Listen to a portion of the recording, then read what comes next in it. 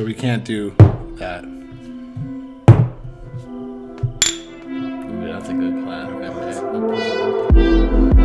Greg Adams with a K from Wedding Film School with Danny. Who are you? Amorable. Amorable. So you may recognize Danny from BTS surrounding the days of weddings that we've shot. So you shot 2 weddings. I've shot 3 weddings. 3 now. Yeah. Hot damn. It's been pretty fun because it's been a real learning curve. It's a different way of filming because it's actual documentary shooting and you're kind of like in it and you can't like really like back away or get in anybody's way, so you're really like the fly on the wall all the time. That's basically what you always sucks are. Following me and having my voice in your ear all day. I will say that the first time that I did do it, you remember how I was just like, can I help you out with something? Because you were doing a solo shoot and you were just like, no, I don't want any help. Like, just leave me alone. Just let me just do what I have to do. I was just, but you look like you're struggling. I was like, that's what I want. That drama. So let's start at the beginning. Are you a filmmaker? Yeah, I've been. Yeah, I'm wearing a black shirt, dude. I've been a filmmaker for the past 7 years, and I currently work at a Chinese television company, and I'm a camera operator for them. If you watch Craig's vlog, you can see the office that I work at. It has the best green screen ever. Yeah, we troll your green screen, your sound booth, it's a sad booth. So like, I also do wedding films on the side. And I discovered your channel, I want to say around like 2 years ago. Yeah. And so yeah, I've been like following ever since then. And then you were doing the You Now, like when you were sponsoring that whole thing, and you were doing something that YouTubers don't usually do. You were doing like live chats with the fans, no matter where they were. And then we'd queue up video chats with like people who wanted to. Right. Didn't you jump on one of those? Yeah, I jumped on one of those. Yeah. We chatted. Yeah, we were talking about babes, cameras, cigars, weddings. guns, bro.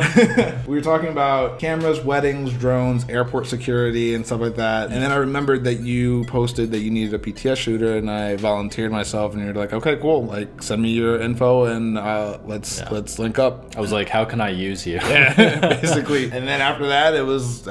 Here we are now. That's basically how it all went down. I remember like we were like sitting down, we met up for coffee, and like we were sitting down, we were talking about how to shoot the BTS. What was it about the BTS that was lacking already? And like we talked about a few ideas, and we kind of just like winged the whole thing. So it was really, really fun. Because Wedding Film School was actually an idea that I had in college, and I treated the development of that pilot, I guess, as my thesis right before I left and graduated. That was like the big project that I kind of fleshed out and then pitched to my professors. I thought I was gonna like get it on TV. I was going to approach Bravo and be like, amazing. But no. Little did I know, I just had to produce something and put it on YouTube. Building a community is the first step to making it a success. It was kind of a poorly fleshed out idea that Danny took and actually made work and put into, you know, terms that we could talk about, like interviews and GoPro. He actually shot it. Yeah, it was fun. So we posted your fresh work, Stephanie and Julian's wedding, a week ago. Have you scoped the comments? Yeah. Do you want to check that out real quick? I did. Are there any that just like jump out to you? Well, I do. Hold like. On, we don't need to watch this, but I liked my own video. Did you? Any of these jump out at you? Well, I like this one, the Amanda Lou. That's actually my girlfriend.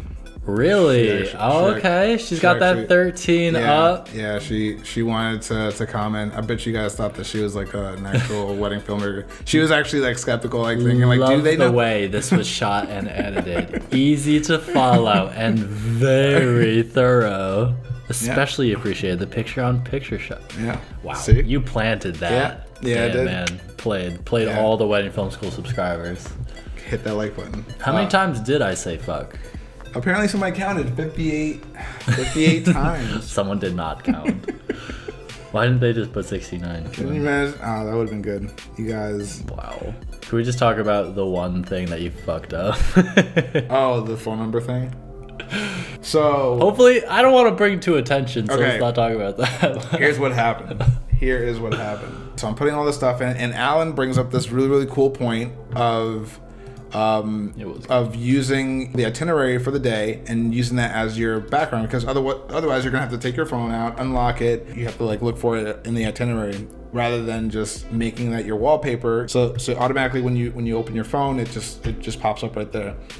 So I'm thinking to myself, oh, that's like smart, really good, smart idea. And so include that. So why not include that? Damaging piece of information. So I put it in, and the worst part about it is, well, if you guys saw the original one, where the time is, it's right over my phone number. So so both Craig and Alan's and the bride and groom's phone number is just all over the internet now.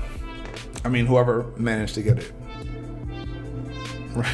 So I had to put in this blur thing. Luckily YouTube allowed me to do this without taking the video down, but how fucking janky is that shit?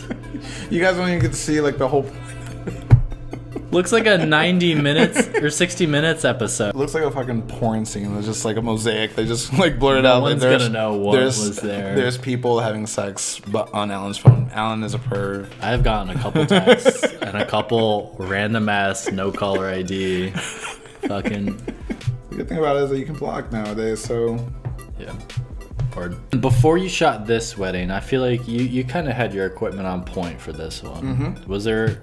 For the first one, your equipment was not on point. No, so I own a C100 Mark II, and I bought that. Yeah, so like when I bought it, I was under the impression that, okay, so this is pretty much all I'm gonna need for the things that I'm gonna be shooting. So it's always like ENG stuff, doc edits, and stuff like that. I'm thinking it's enough, like what I have. But then I realized that no, it's not. So with the L glass lenses that it comes with, the stock lenses, for some reason the motor inside doesn't really work with the exposure, so you have to get a different type of lens, which I didn't know about, and it's called an STM lens. When I shot the first one, every time we would go from like an outside to an inside location, I would have to like roll the ND rocker. You got some good footage you can put over that. Yeah, so me just running inside, outside, inside, outside. There was a lot. Fucking castle. But yeah, so after shooting the first one, like I noticed that there was like a lot of things like wrong. Like my Rode labs that I was using on you, they kept dying out, so I had to keep switching batteries. The Rode Link? Yeah, the Rode Link. The Sennheiser's better now, right? Yeah, so we switched to the Sennheiser, and those were beautiful. We got 2 batteries. They were fully charged. Yeah. Well, like the best that I would recommend for using for BTS weddings is going to be in the Link. Were you handheld or on so the first time I was handheld, but then the second time I just went straight monopod. And that was smarter? And that was way smarter. Way smarter because I can always just like leave the camera there. If I have to check something on the camera, I don't have to like kind of like put it down or anything like that. Just keep it rolling on whatever. That was the other thing. What about a locking monopod? Like that, I definitely like have this. To get. That is. I definitely, think that would be a smart thing to have. Do the new Manfrottos have a locking? I haven't tried it yet, but from what I've seen online review-wise, the base just isn't wide enough. Really? I'm still liking this Siri. So I'm gonna stick with this one, the carbon fiber 3. I recommend that one then, because anything that can keep the camera just still while you walk away from it, and especially, the legs are way wider, especially on your camera. Like, is this 16 to 35 wide, or do you want telephoto? I think 24 to 105 was like my go-to lens for most of the day. I never really had to go too wide to like a 16 because I was always like away from you. You never, like, the only time that I would do that is if I was always like on you the whole entire time. But pretty much the whole entire day I was always like trying to be far away from you, zooming in, not really trying to get in your way, because that was the whole point of doing the BTS. It's to be there but not be seen. Jason, he actually did a really cool video where he was talking about what it was like to shoot. What it was like to shoot. So if you guys watch that video, that's a really good video. He's adorable and awesome. He's gonna be a big deal on YouTube. Okay. Subscribe to his channel. Hey. This commercial unofficially brought to you by Kit.com. If you are a creative professional, you should be on Kit. Why? Because any influence you make, people can click on those links and you'll make a commission. You can make money off of convincing people to buy things on Amazon or B&H in the US or internationally. Exactly. Everyone who makes influence should make a cut. Exactly. Kit.com.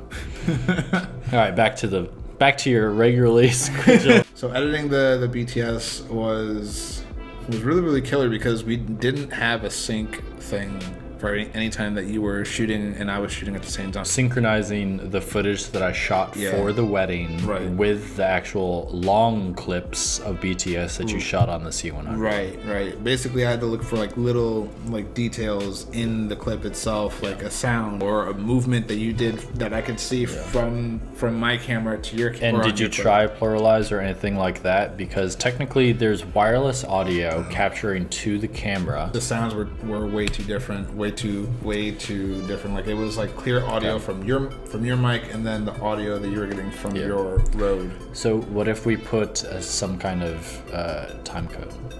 I wouldn't even know how. Okay, so I'm pretty sure there's, instead of just using waveform, we can just set up the time code, synchronize between the two cameras, and then it will sync everything with numbers instead of waveform. I think that would probably be good. I know that Sony camera has time code. Okay. So yeah. And I also know that there are like physical time code jammers that you can just put and attach. That would be awesome for next time. Link in the description. Check out his kit. Follow Danny's Instagram. Troll him, and then unfollow it. All right, I'm gonna cut. Okay. Cut that camera.